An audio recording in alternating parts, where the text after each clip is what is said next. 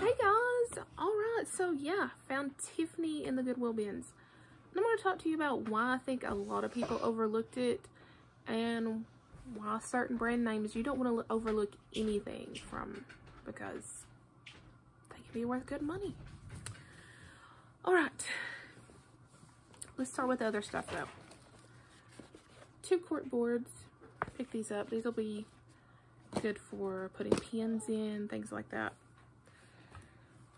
Plush, love plush, and then when you can pick it up for, it's $1.49 a pound at our bins. This is one of the Wild Republic slap bracelet plush. So there was a Scrabble game, and I took the little towel holders because I can use these to display brooches when I do whatnot sales. And I got all the towels because people will buy the towels, and I may actually use them for my own craft purposes. Who knows? And there was only 2 of these, but these were Home Interiors Kids little hooks. So there's a zebra, and there's the monkey. There probably should have been another one, but it wasn't there. This was interesting. This is, where did I see the tag that says what it is? I guess there was a tag that said what it was, but you get this little goat, I'm guessing. And you get this guy praying. He's got hair stuck to him. And they're Velcro-y. I mean, they have different spots that have Velcro or hook and loop. So for some reason the goat was just stuck to the side of the guy. This weighed probably 2 ounces. Looked up this Peter Pan. Couldn't find any markings when I was quickly looking over him at the air bins. And here's the thing, at air bins, there's no internet access. And I don't mean you can't just go outside and look something up. There's no internet access in the whole little like a mile radius, so you just have to take a chance, which is fun because it's the bins. Picked up this cute little purse, nice vintage purse. Looks really good. There's no brand or anything, but it just has a good look, so I don't think I'm not too worried about a brand. It's made in China, but it could still be from the 90s. And it weighed nothing. Iron on color, 14 gorgeous orchid designs, definitely vintage.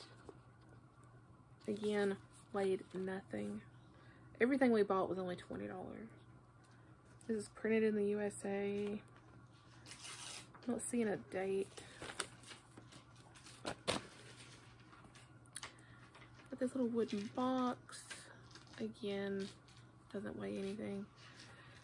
It says Turks and Caicos on the top of it, which I know it was more than likely, you know, a little souvenir thing. But I think that may clean off because it's written on top of the lacquer or whatever it is. The stuff that seals it. Picked up this cute wallet. Again, it weighs nothing. So even if I just get a couple dollars from it, it's still good. Plus it's just cute. Like, got a suede feel to it. It's a nice green color. Probably put it on Poshmark. Now this, I probably shouldn't have bought, is a brand new sealed sequence, but apparently they're not really worth anything. So, does have a small rip in the box right there, but it's sealed.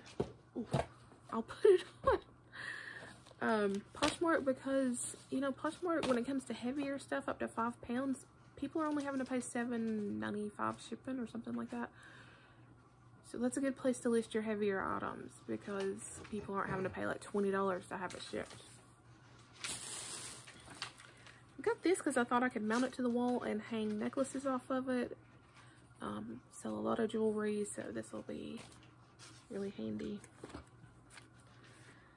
6 to 8 appetizers from Moss Creek Plantation. This looked older, and people love recipes and stuff.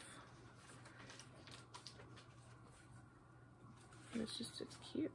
Let's see what kind of recipes we got. We got crab canapes, caviar pie. I don't do caviar. I don't care how fancy it is.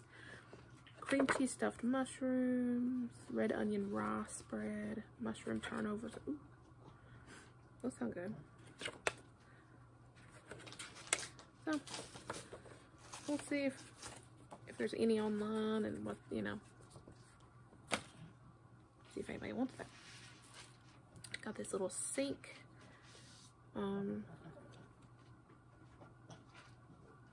MGA Entertainment, so I don't know if it's like surprise, LOL surprise, or what little toy line it is, but it weighed nothing.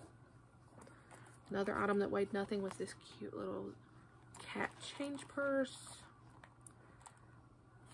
And it's in great, excuse me, it's in great condition. And it's by, it says hashtag Frenchie. I was like, worst comes to worst, it's a great whatnot giveaway item. Picked up this little alligator dude.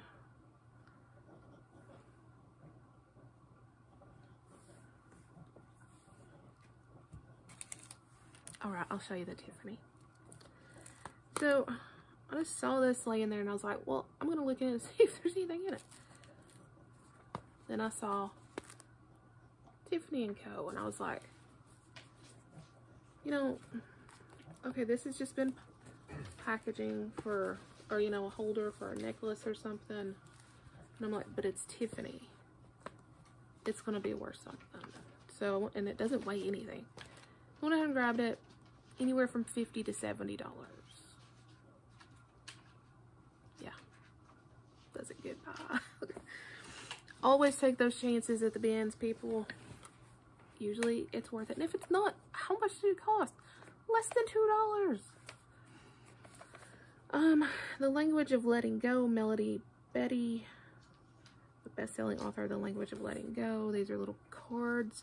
They retailed for $19.99. We'll see. Well, first I'll have to see if they're all in there. And yeah, go from there.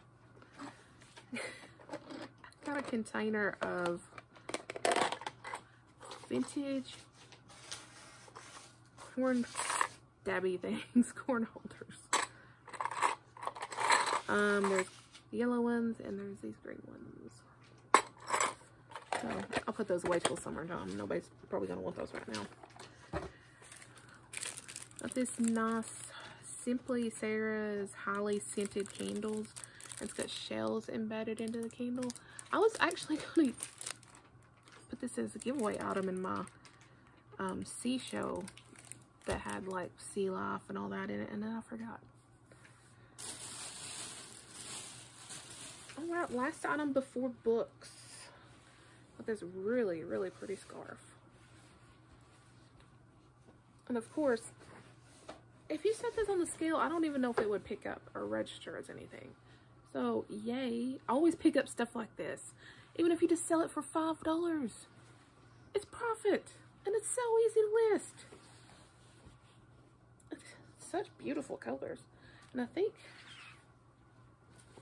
I don't know if I found a, oh yeah, it's Ellen Tracy. So, like I said, even if it's $5, it's still profit.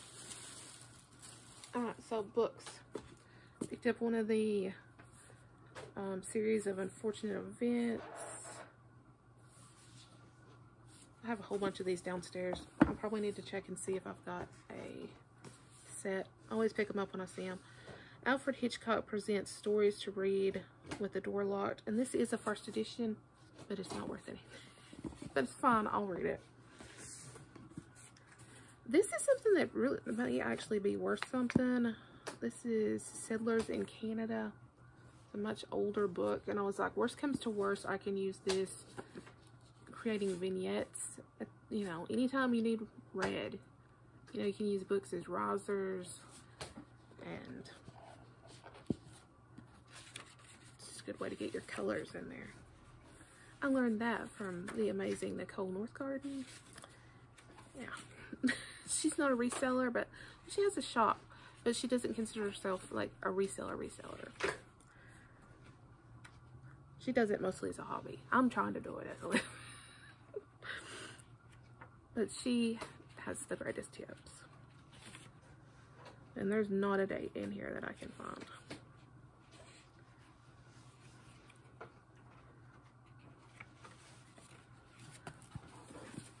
But if you're ever in, I think she's in right outside of Minneapolis, is that right? Yeah, she has a booth at the antique store called the Pink Elephant. So if you're ever in that area, definitely go check it out. I know I would. I'd be like, oh yeah, I'm buying all of Nicole's stuff. Okay, the Pioneer Woman, come and get it.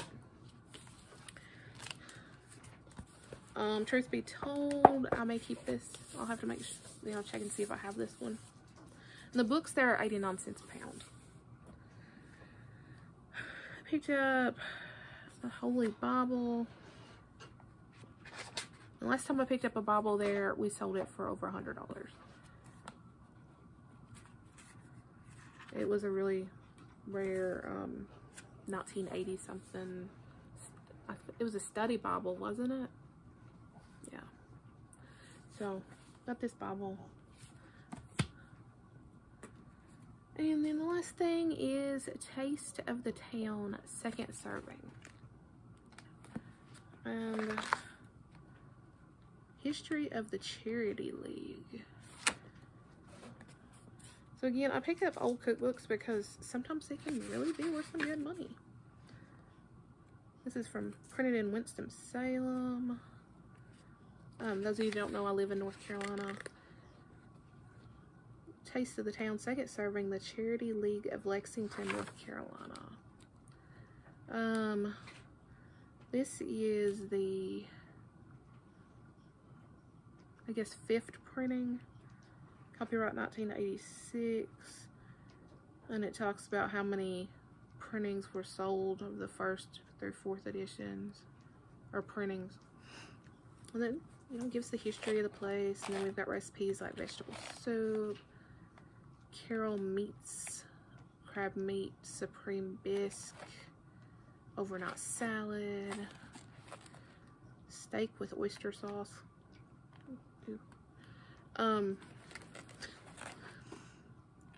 dashed potato wedges, crusty topped cauliflower. Oh, sorry, I hate cauliflower. It's like one of those top foods I don't want to eat. I don't want your dead ghost broccoli. Oh, baked beans, pressed chicken, chicken puffs, pork chop and potato bake. A really good size book. That's it. Yes, Tiffany in the Goodwill Bins. Don't overlook the smalls. Don't overlook things that you're like, oh, well, that's just packaging. Did you know you can sell bags from places like Coach? Like paper bags. So just be open-minded. And that is this haul. Hope you enjoyed it. Be sure to like, comment, share, subscribe.